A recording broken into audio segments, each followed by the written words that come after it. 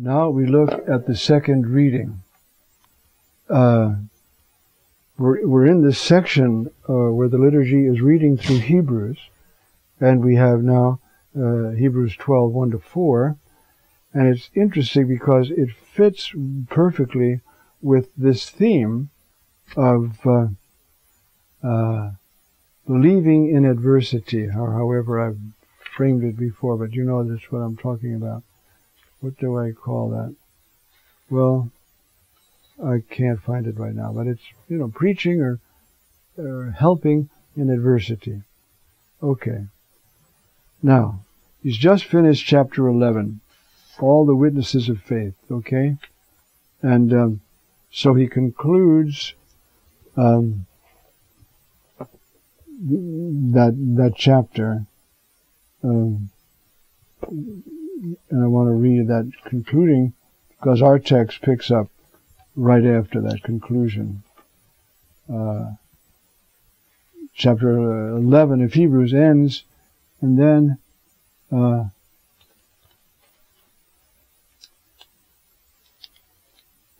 you see, chapter 11, all these, though approved because of their faith, did not receive what had been promised.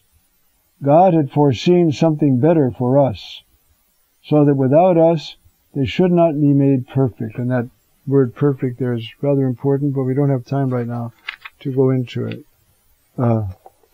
They shouldn't be, their part of the meaning is ready for eternal life. Then, starting with chapter 12, therefore, since we are surrounded by such a great cloud of witnesses. Now, who are these witnesses? Abraham, Isaac, Jacob, Moses, the Maccabees, you see. These are all our ancestors in the Old Covenant. But that Old Covenant was a real covenant. And they are our forefathers. And that's why he says we are surrounded by such a great cloud of witnesses. Then let us throw off everything that hinders and the sin that so easily entangles. And persevere in running the race marked out for us. Let us fix our eyes on Jesus, the author and perfecter of faith. Okay? The archigon and the teleotin. The archigon, the leader. I wonder how this... the leader and perfecter of faith. Yeah, that's all right. I should have put my own translation down here, but it's okay. The author and perfecter of our faith, who for the joy set before him endured the cross, scorning its shame. Hanging there naked, everybody laughing at you, your hands and feet nailed to this wood. That's shame. And he scorns it. Why? For the joy set before him. Well, what is the joy set before him? We are. Those of us who believe in him and try to obey him and whom he is looking forward to be with for all eternity. That's the joy. Now we can ask ourselves, am I always a joy to Jesus? And, the answer is probably not a lot of the time, or some of the time we're not. And what this text is telling us, obey him, trust him, and let him be a friend to you. Your life will change. St. Teresa of Avila was sick, so she was traveling, but she was traveling in the back of a donkey cart instead of, walking or being on the donkey. And the little donkey with the cart went through a brook, and the thing tipped the cart, and she kaplunk, fell right in the water. And so she gets up, she's soaking wet, and the Lord is standing there, and he says, well, that's the way I treat my friends. She said, well, it's no wonder you have so few of them. But if we want to be his friend, you see, it's for the joy of being with us forever that he just despised the pain, the shame, the abandonment of the cross. He despised all that because he was so anxious to be with us for all eternity. Can you think of that? Now, are we that anxious to be with Him? You see, that for the joy set before Him endured the cross, scorning its shame, and sat down at the right hand of the throne of God. Consider Him who endured such opposition from sinful men, so that you will not grow weary and lose heart. In your struggle against sin, you have not resisted to the point of shedding your blood. It might come to that, but you haven't. But you've got to resist sin, not just your own, but the way this whole text started, you see, the relativism of denying that there is an objective truth.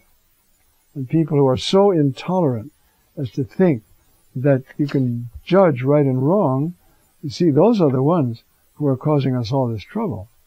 That's us. Just, if you want to hold your little Christianity and just keep it in a corner and console yourself, that's fine.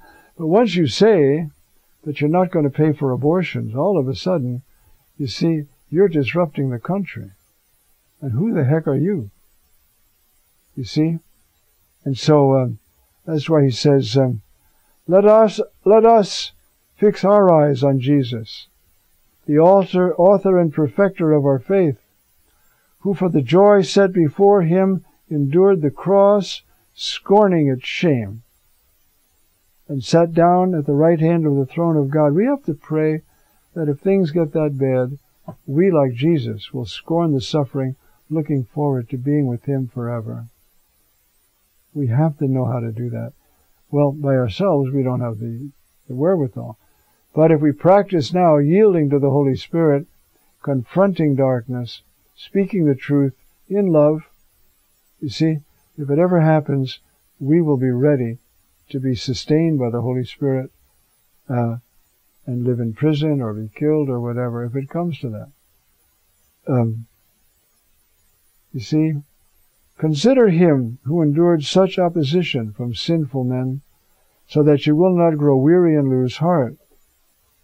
In your struggle against sin, not only your own personal sin, but the sin around you, and the relativism, and all the things we've been just talking about, you see, and all those remarks that John Paul II made, you see, totalitarianism arises out of a denial of truth in the objective sense.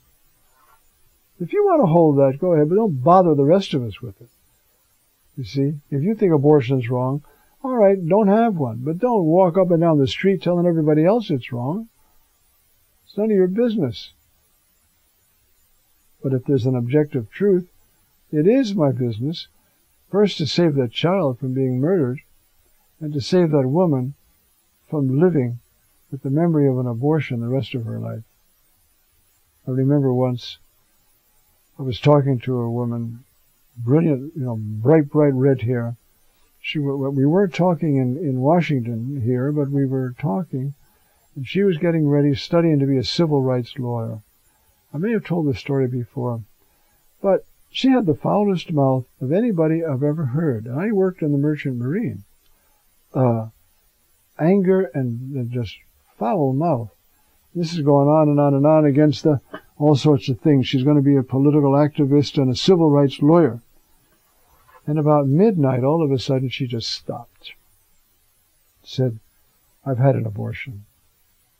And then I saw the root of all the anger that she's trying to direct toward justice, quote unquote, instead of letting the Lord justice forgive her and give her peace.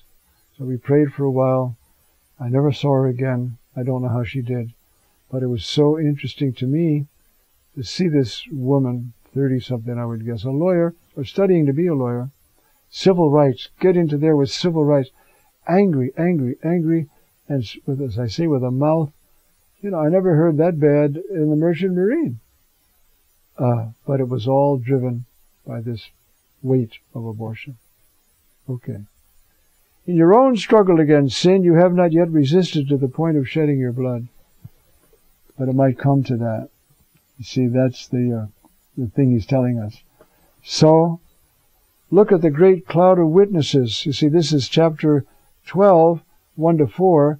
We've just finished chapter 11. all the witnesses of faith. And they were, as the text says,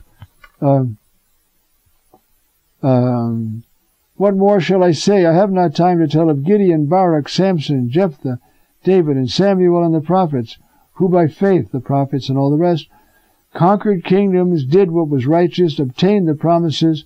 They closed the mouth of lions, put out raging fires, escaped the devouring sword. Out of weakness they were made powerful, became strong in battle, and turned back foreign invaders. Women received back their dead through resurrection, and so forth. And so then, with all that cloud of witnesses, you see, and that's how we start the next. You just learned through this whole list of them. And if you look at any Bible, there'll be footnotes telling you all the people he's referring to. Since we're surrounded by such a great cloud of Old Testament witnesses, besides all the martyrs, Christian martyrs, you see, let us throw off everything that hinders and the sin that so easily entangles, and let us run with perseverance the race marked out for us. Let us fix our eyes on Jesus, the author and perfecter of faith. You see? I'm